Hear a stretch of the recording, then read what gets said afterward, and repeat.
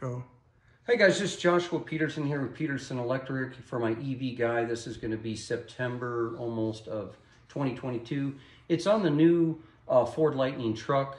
We've been installing electrical plugs here since some of the first Teslas on Highlands Ranch I installed 16 years ago. A lot of people get it mixed up that it's a dryer plug. It's not. It's a range plug. It's 4-wire. It's a NEMA 1450. It doesn't have to look like a plug installed in a wall. It can be surface mounted as well. The key thing is it's a level 2 charging. If you have the plug-in adapter, it's about 32 amps, so you might want to have it breakered at 40 amp. Either which way, if it plugs in, you have to GFI protect it according to Article 625 and 210.8. Anything above that charging is going to be hardwired. It still has to be GFI protected, but it's the manufacturer's responsibility typically to get that in for your Tesla capsule or your Ford Lightning capsule.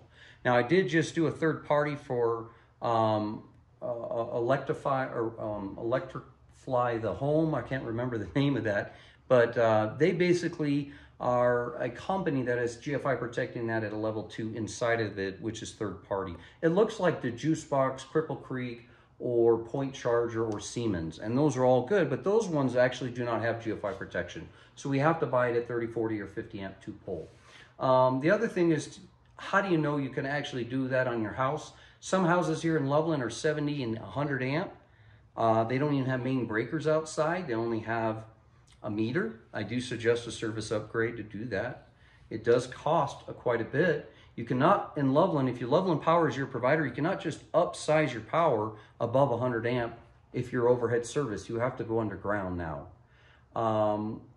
If you're going to be Excel or REA, United Power or Fort Collins Power, you have to find out from them if we're allowed to stay above ground. And if you're already underground, then we have to find out if it's sleeved that they can repole it, or you got to trench it. So it's not as easy as you think to make your house an electric gas station. Typically, if you're 125 amp, you're going to be okay on a level 2 charging. Assuming at night, though, in the summer, 7-8 months out of the year, Colorado's hotter, if your AC is kicking on and competing with it, or your refrigerators, or your attic fan as well. If you're charging 2 cars, you're just going to have to transition, wake up in the night and go out and plug in the other one. But typically trying to plug 2 at once, you're going to need 200 amp, excuse me, on that house. So I'll show you real quick how this worked out. We have a GFI protected because we're going to plug this in. This is a surface mount plug that we fished in. And then we have an 80 amp protected that's coming out for an EV. The capsule's coming out in about 2 months. So we just cap this off for now. We're going to mount it. And yes, we have to surface mount that because the wire's thick as a number 4 TC cable. Otherwise, you're going to use an 8 or 6 gauge to typically wire up your car depending on the ampacity. And then you also have to know the main breaker size. So let's go out and look at that.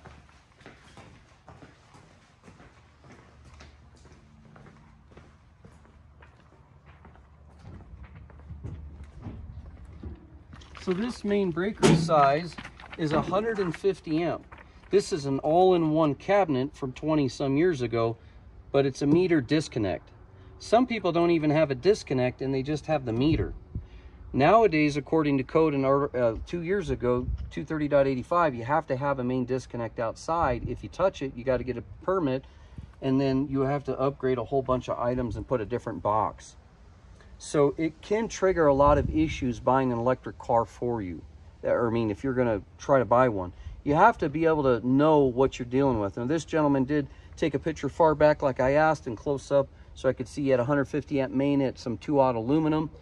I felt that he's going to be okay to charge either the 80 or the 50. Now, could he possibly charge both at the same time? He could, and that's going to cause an issue. We're still going to be under because cars only charge at about 32 amp on one of them and 70 at the other, so he's still going to have about, another 33 to 28% left on that main breaker. If that was 125 amp, I probably wouldn't have put them both in because it is tempting for someone to come in and plug that. But if he moves away from this house, somebody else has to have a Ford Lightning capsule. Otherwise, to sell it, he's going to have to cap it and put a box there. So keep in mind, guys, your main breaker load is very important. If you have to have a service upgrade, then we have to deal with that permit and utilities again.